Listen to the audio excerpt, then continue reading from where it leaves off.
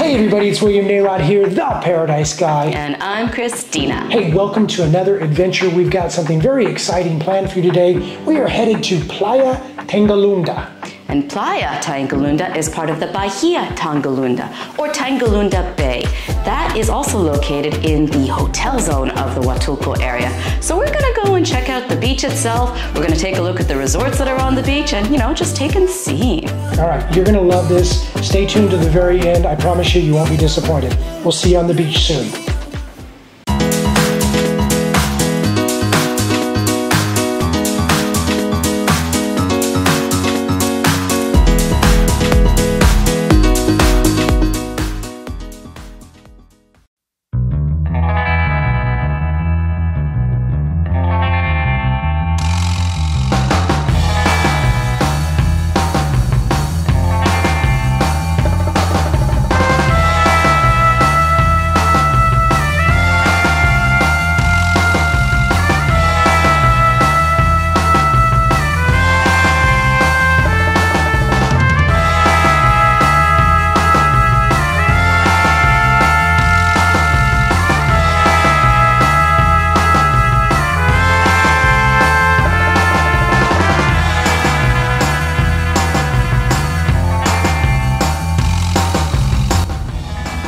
Okay, so as you enter the hotel zone, it's a very beautiful area. Everything's well manicured, and it's real easy to miss your turnoff because it comes up suddenly and boom, here it is in slow motion so you can see it.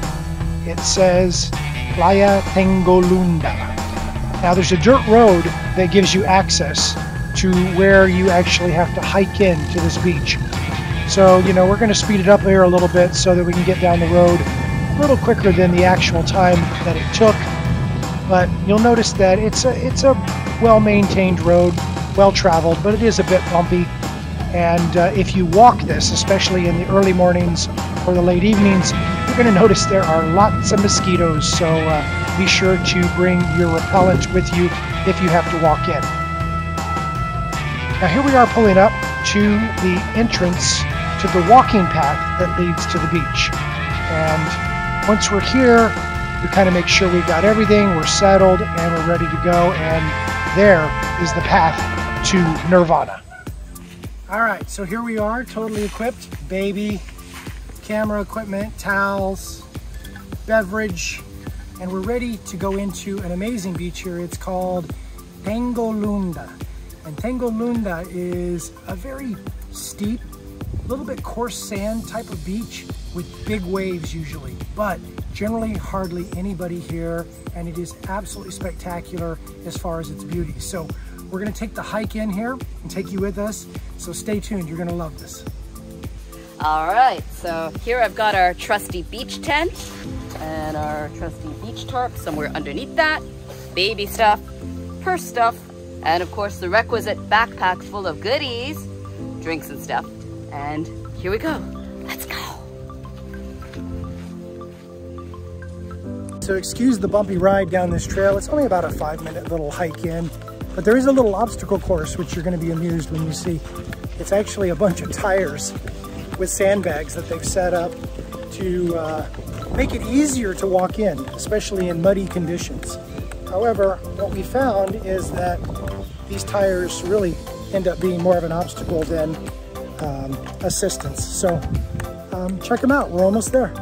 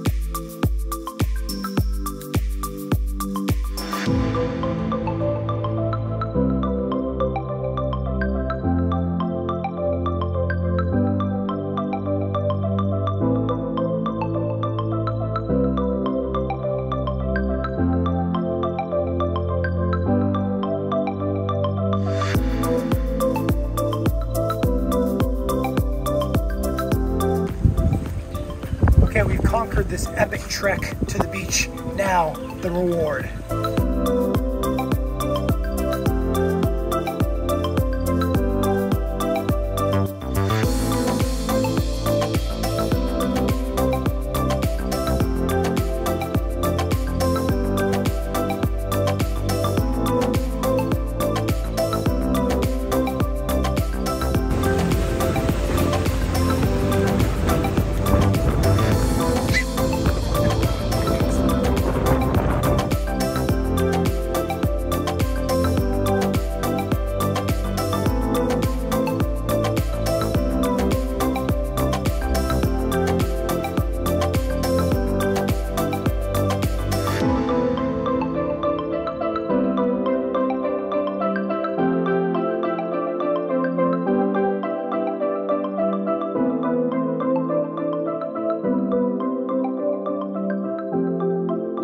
That's a big trigger fish.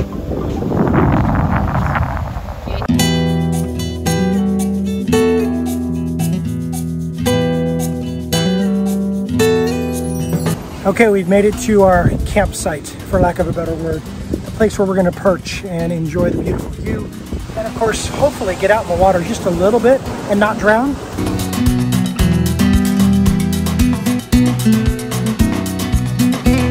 Okay, so rumor has it that those guys over there are enjoying the last sucker that went out there in the water and tried to swim.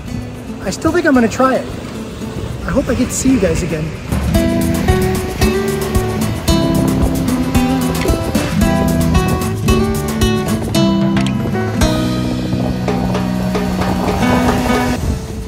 Hi, Daviva. What you doing? Huh? What a cool spot you got here.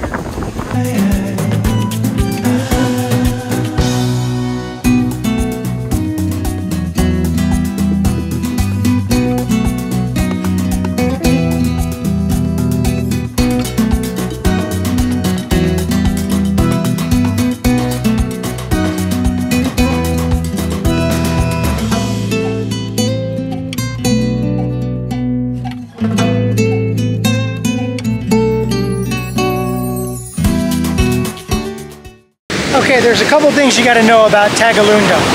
Tangolunda is a very steep beach, so I don't know, if you look back behind me you can see there's a bit of a slope here.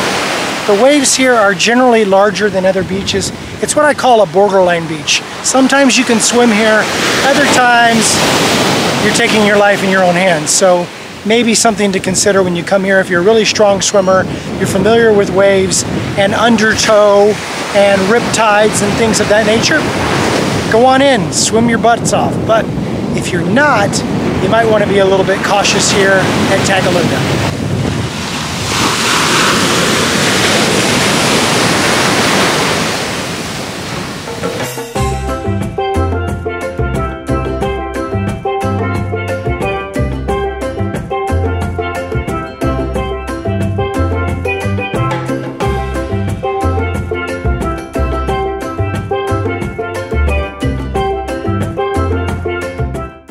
So if you look over there, you'll see a couple resorts across the water that just by their location have private beaches. Now there's no such thing in Mexico as a private beach, but if your resort is on the beach and the only access to that beach is through your resort, you can technically deny people access to the beach through your resort. However, if I pull up on a boat, I can go sit on those beaches all day long. Now, if you look all the way down this beach, this is a big, long beach. You'll notice there's nobody here. Now, granted, it is a Monday afternoon, and certainly that's going to be less than a Saturday or a Sunday, but many of the beaches here in the Huatulco area, of which there are 36, there are very sparse populations of people and or tourists that are occupying them. So you really feel like you're on a undiscovered oasis, a hidden paradise, and it's really a great feeling.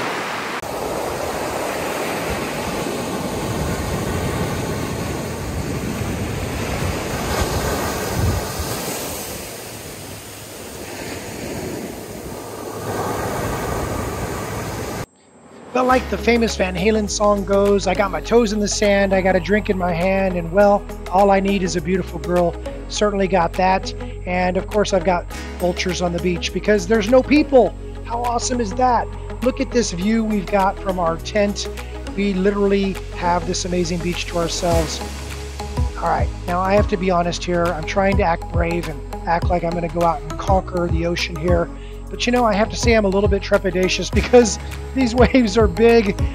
In Belize, the waves were very, very small and the current was very, very weak. Here, I'm not quite sure what to make of this because as you're being smashed towards the shore, you're being pulled with the undercurrent out to sea, and then you've got the riptides working on you to take you out to sea and drown you. So you have to really be careful on these beaches. I know I'm making fun of it, but it really does require a degree of safety awareness. So be careful when you head out on these waters. I finally made it. I'm out here in the ocean. Now I just have to jump over the incoming swells as they break upon the shore. And well, I think I've had just about enough of that. So very soon here, I'm gonna just head the heck back in and get on the beach and go have a beer. I mean, that's what you're supposed to do on the beach, right?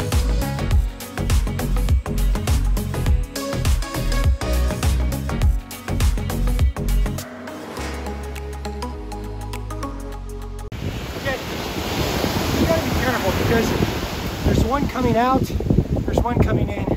You can get crushed at any time. So understand waves before you ever try to swim at this beach. It's really quite difficult. So as you can see, we're in our comfy blue beach tent. It actually really does come in handy for, you know, protecting us from the sun, and also maybe sometimes when it's windy, sand blowing in our faces. You'll notice though today it is not facing directly the beach. Normally we would be facing the beach because hello view, right? But today the wind is actually really strong here at Bahiá Tangolunda, and so if we did face that away, yes, our view might be a little bit more direct, a little better, but this here tent would be falling on us because it is not the strongest structure in the world, which of course is the trade-off to make it easier to carry. What you doing? What you doing? Cracker eating girl. Huh? Did you have some sandwich and some cracker? Yeah, I like my Sammies. Are you a big sandwich shot? Yes, you are. You like your sandwich and your crackers? Okay, so while swimming may not be the activity of the day here, you never get tired of hearing these waves wash up on shore, seeing the beauty of them splashing against the rocks over here, and of course, the serenity of looking down a beach like that, which is relatively empty. I love the fact that every day when we decide to go to the beach here in the Huatulco area, we've got choices. What are we looking for? Are we looking for swimmability and maybe a little bit more festive atmosphere? Are we looking for tranquility and peace and quiet and maybe a little bit more loneliness for the day, for lack of a better word? It really doesn't matter what you're looking for. You can even take a boat and get out and go to many other beaches which are only boat access, and or they're difficult to get to by land, which give you even more solitude. So I don't know, every time we go to another beach here in Huatulco, I fall more and more in love with this place. I think it's absolutely spectacular, and I can't wait to show you more of it.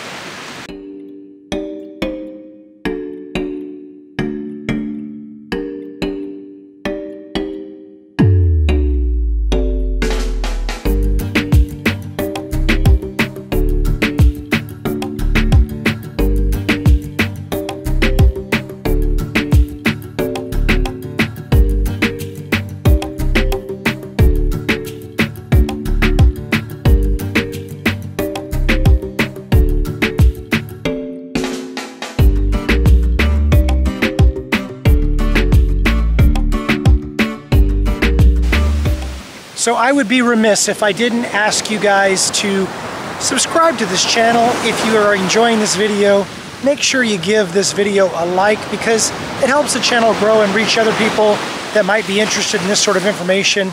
And of course, make sure to turn on notifications so that you'll be notified of all our upcoming videos. I promise it'll be worth it.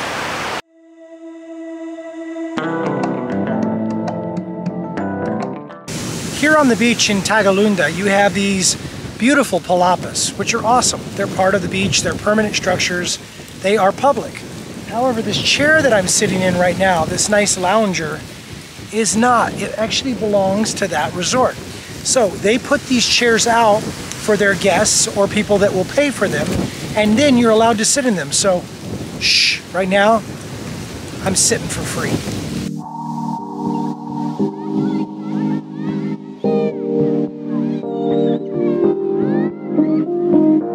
So a bit on a personal level here.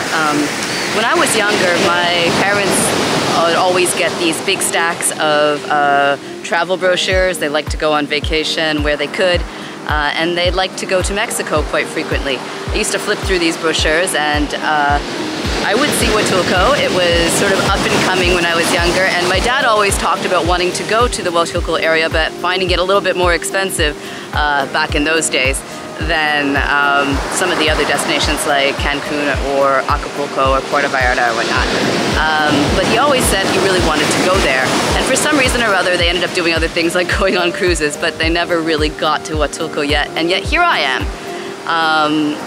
It is, of course, a lot more affordable, I think, relatively speaking, than it was then. At least I'm finding it so.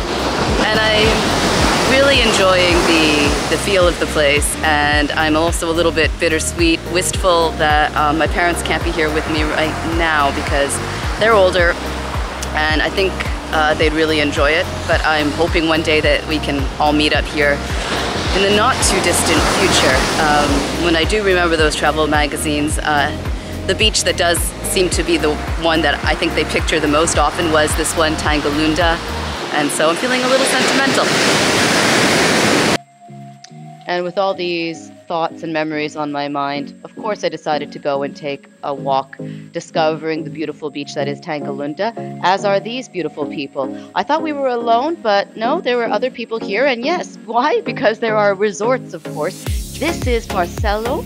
It is a beautiful all-inclusive resort. There are all-inclusive resorts a lot in Mexico. They include your flight, your food, your drinks, your activities even, your hobby crafts, things like that. So good deal if that's what you like. If you want to just stay on the resort and have everything there for you, that's what an all-inclusive caters to. And they do it really well. And as you can see, it's a beautiful property, great beachfront real estate, beautiful sky today on top of it. And yeah, that view. Here we see people just enjoying the beautiful pools. I mean, they don't leave anything to chance at these resorts. So on this beach, there are actually quite a few. This is Dreams, that's at the far end, but there is also Barcelo, like we were just looking at before, and then there's Quinta Real and Las Brisas at the other extreme. So this is the hotel zone of Tangolunda Bay, or Bahiá Tangolunda. And here I am just sort of sneak peeking into the lives of the people who are experiencing all that fun. What they do, some of them, you have to call them in advance and see if they're offering it on any given day, is day passes. So if you're staying here and you're not staying at one of the resorts, you might be able to at least pay for the day and enjoy the facilities. And yeah, look at that. Big, expansive properties. And that sun today, absolutely perfect. That means sunscreen, of course. Really important, have learned the hard way over my lifetime. And viva, I have come back to my little beautiful daughter.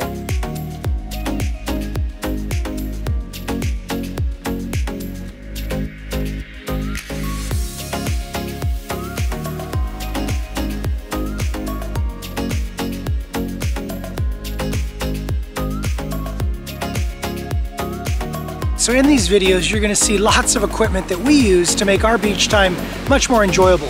Like this tent, like that baby carrier, like this awesome can koozie, and much, much more. So if you're interested in any of these products, we highly recommend them, by the way.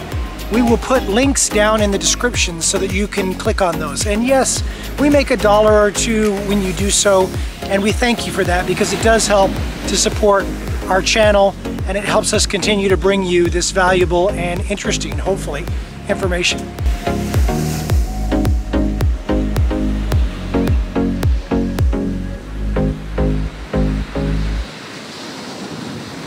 So now is the point in the video when I actually go on a bit of a diatribe. I get to pontificate a little bit about lifestyle and life choices and life by design. You see, I believe each of us have choices in our life of what we want to do, where we want to go, how we want to live, and what we value most in life. For myself and us, we desire lifestyle. You know, I've lived a life where I've had very nice things, cars, watches, houses, lived a very traditional, success-oriented life. But I decided, you know, about 7 years ago that I wanted something completely different. I wanted to get off the grid, go experience something I never had before. I mean, I lived in the desert. I lived in the mountains of Colorado. I lived in California, New Mexico, Arizona, all sorts of different places that were very beautiful. But I'd never lived in the Caribbean. I never lived on the beach. And I wanted to go to some place or places where I could actually get in the water, where it wasn't so cold. I wanted some place where the cost of living was low. I wanted some place where I didn't have a bunch of stuff, where I could be mobile. I could go from place to place to place very easily, where stuff didn't own me. I owned whatever stuff I chose to own. And so for us, it's worked out very nice. This is a great lifestyle. It's not for everybody. And we've tried to figure out different ways to make income, different ways to live below our means, which is easy to do, especially in Mexico. Belize is a little bit more expensive, and we couldn't be happier. So if you have questions about how you can actually make your dreams of living outside of the USA or Canada or Europe or wherever you might be in some exotic or paradise-like location, please hit us up at info@paradisesky.com. Let us advise you. Let us tell you what we've learned, what to do, and definitely what we've learned not to do. These are valuable lessons. They're worth tons of money in time and, of course, monetary savings. So with that, look forward to hearing from you soon. Again, info@paradisesky.com. But hey, don't forget about Facebook and Instagram. Look me up at The Paradise Guy on Facebook and The Paradise Guy on Instagram. Be sure to follow, give our posts a like, and by all means, put your comments down below.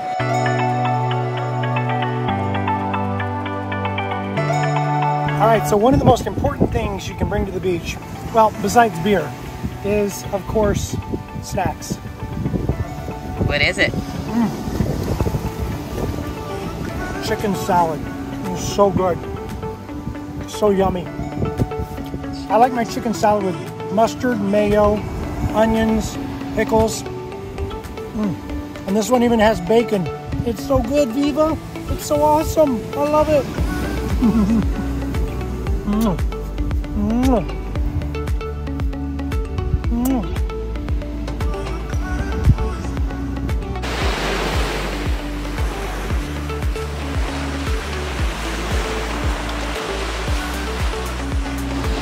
So what you're looking at here is our temporary cranky, almost toddler solution. Put her in the backpack, she drifts off to quiet sleep, and we get a few moments of, wow, she's sleeping.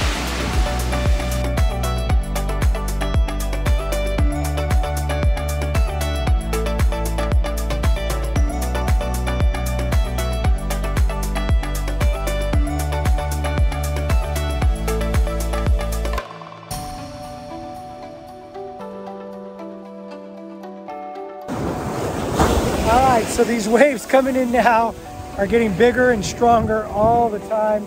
Not a real good time to be out there swimming, but a beautiful time to be here on the beach, soaking up the sun and listening to the sound of the waves breaking on the shore.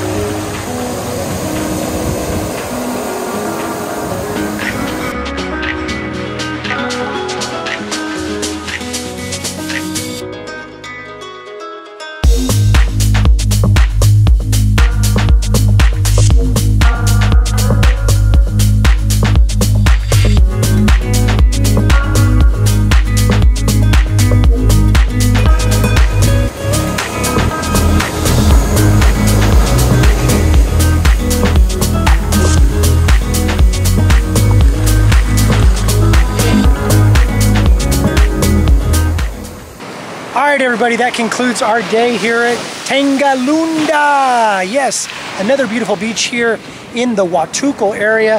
It has been an amazing day. As you have seen from our video, it is fun no matter which beach we go to. Isn't that right? They're all unique. They're all amazing, though.